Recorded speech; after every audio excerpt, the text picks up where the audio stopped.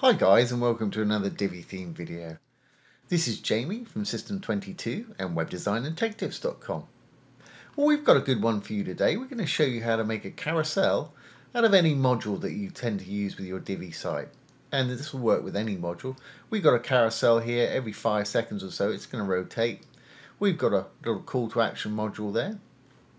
We've got a little contact form here, and when you put your mouse over it, it's going to stop, give them a chance to fill it out and send it off. Take your mouse off, it's going to resume rolling around. And I've got a little blurb module right here, and you can add a link obviously if you want to. And like I say, this will work with any module you care to use. We're actually using a free plugin for this today called Divi Supreme Lite. And here we are, we've got Supreme Modules Lite there. Just click on the little button. It'll take you to this page which tells you all about it. Right down at the bottom here, there's a free download button for you. So go ahead and download and install that. Once you've done that, we'll get started. Okay, I'm going to enable the Visual Builder so we can do this on the front end. Once loaded, I'm going to go down. I'm going to simply delete our little module here. And we'll start from scratch. I've got a section here, the blue tab. Inside I've got a row with 2 columns. Green tab for the row. I'm going to delete our little modules here and I'll just start from scratch. First thing we want to do is actually create the modules that we want to save to our library to use on our carousel. So let's hit the little black button to add a new module. Divi comes as standard with all these light grey ones. Let's pop a little call to action in there. Roll it up so you can see what's going on here. Won't spend much time styling these. I'm going to knock a bit of text off of there. I don't want quite that much in there. And let's put a link in for a button. And like I say, I'm going through these fairly quickly. Let's just change that background color to, let's make it a blue. That's great. So there's one. And like I say, I'm going through these very quickly. If you want to learn how to build these modules or you're not sure, have a look at our Divi Basics playlist. I'll go through all of these on those. Okay, let's add a little contact form perhaps. And again, I'm just going to leave it as the generic there. I'm going to put in a bit of a background. I'm going to take the spam protection off there. Give it a purple background. And we'll give it a bit of padding all around. As with all padding, just put in the number, it'll put in the pics for you. Hit the little chain there, it'll do the opposite side. So we've got a little call to action, a little contact form, and let's perhaps have a blurb over here. Like I say, you can use any module you want, it's entirely up to you. Again, I don't want quite as much text as that. And let's use an icon.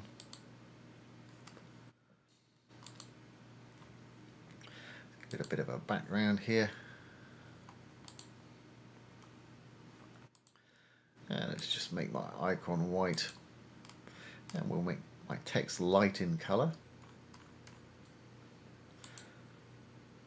And I'm going to pop it into the middle. And we'll give this a bit of padding too, under spacing.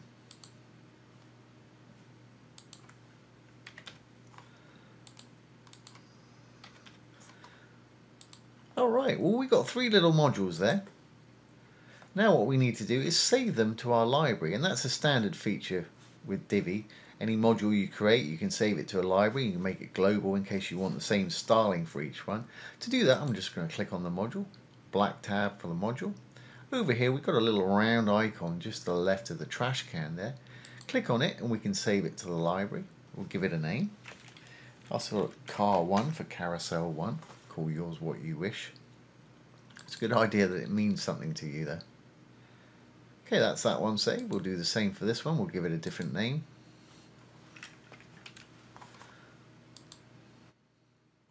And similar for this one too.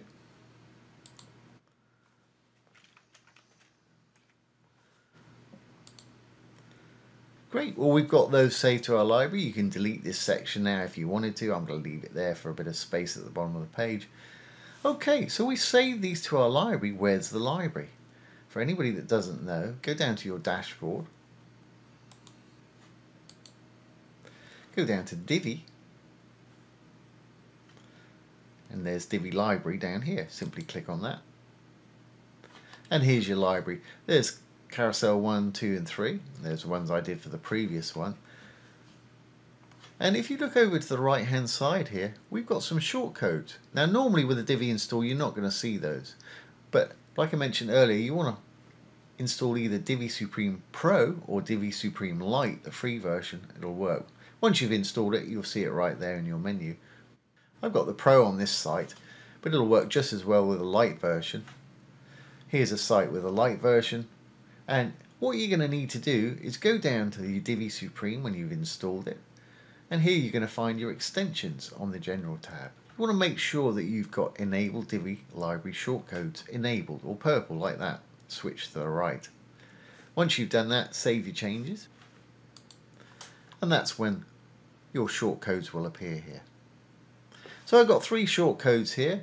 I'll start with number 1 over here. I'm simply going to copy it. Just click on it and copy, or Control C, however you like to do things. Let's go back to our page,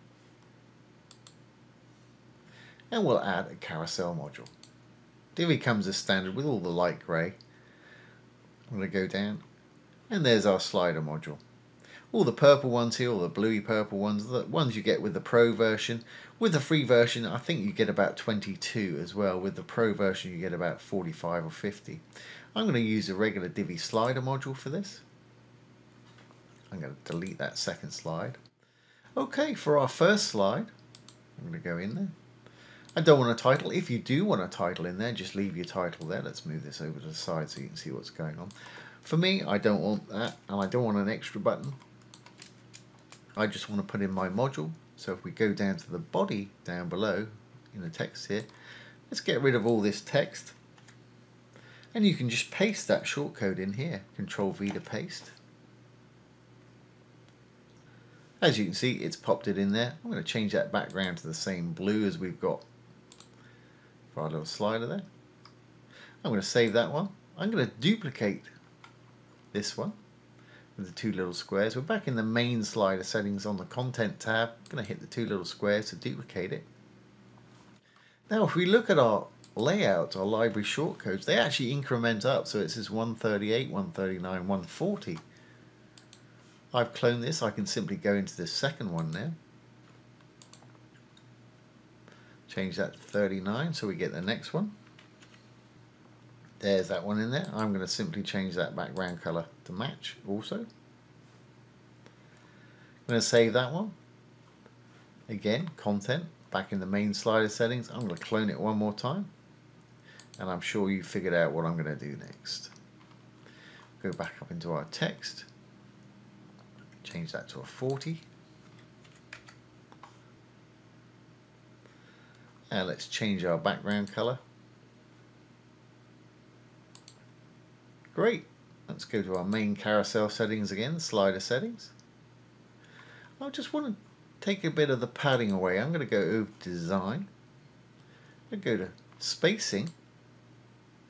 I'm going to take a bit of padding away. I've got too much padding top, bottom, left and right. So I'm going to put a 0 in. That will shorten it up a bit. I'll hit the chain, do the same for the bottom. And let's do the same for the left and right also. Unless of course you like it the way it is. There we go, so that way they're kind of filling out more of our little slider carousel there. What we want to do next is I want to automate this. I want this to roll round automatically. So in the main slider settings, design, let's close up spacing. We'll go down to the bottom, you'll find animation. And there's automatic animation. If you don't see this here, chances are you're in one of your slides. If we go into one of the slides, this question always comes up, and design, there's no animation at the bottom of that. So make sure you've saved your slide settings. You're back in your main slider settings, design, right down the bottom. Here's where you find it. I get this question every time we do one on a carousel. And flip it to on. I'm going to make mine every 4 seconds, maybe 4,000 milliseconds. And it's going to roll from each slide. I'm going to leave that off because I want them to be able to put their mouse on it and stop it revolving so that they can fill out the form or read the text and click the button. So I'm going to leave that to off. We should actually be good to go. I'm just going to finish off. I think I'm going to just put a little bit of box shadow on the bottom of it. Lift it off the page. You can go to town with the design here. You can do your arrows and your buttons if you're using buttons. But I'm going to leave mine just exactly like that. So let's save our changes now. We'll exit the Visual Builder. Save draft or publish if you're ready. And let's exit the Visual Builder. And there we have it. There's our little carousel. Every 4 seconds it's going to roll around to reveal each of those modules. And like I say, you can use any modules you want. I've just used these for demonstration purposes. When you put your mouse over it, it's going to stop revolving so you can read it. You can click on the button and go wherever it is you want to go. Take your mouse off, it's going to start resuming again. And the same with this. You can put your mouse on it, it'll stop, fill out the form, send it off if you need to. That's a great little feature to have on your site. Really easy to do. And a carousel with multi-modules like that just takes up best use of real estate by having 3 or 4 little modules in the same little section there. So I hope you've enjoyed this today and found it useful. Once again, we're using the Divi Lite plugin for this today. The link's below the video. Just click on the button and download and install it. So once again, this has been Jamie from System22 and webdesignandtechtips.com. Thanks for watching. Have a great day.